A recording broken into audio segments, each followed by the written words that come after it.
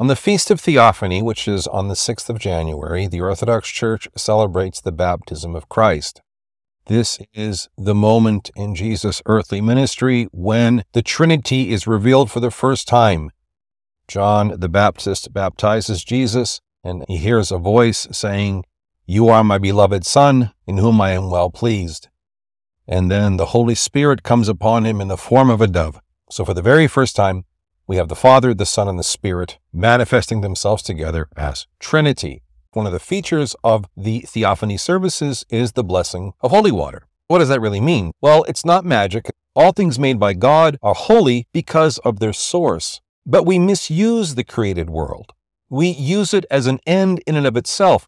We exploit it. We waste it. And so the act of sanctifying something is to reconfirm the essential holiness that all of these things have as things that are made by God. Because so much of the world is water, including us, we use this thing that is essential to physical life to then also be a vessel through which we lift things up in the spiritual life, reconfirming the holiness that they've always had, that we neglect or intentionally defile, but that's never really lost.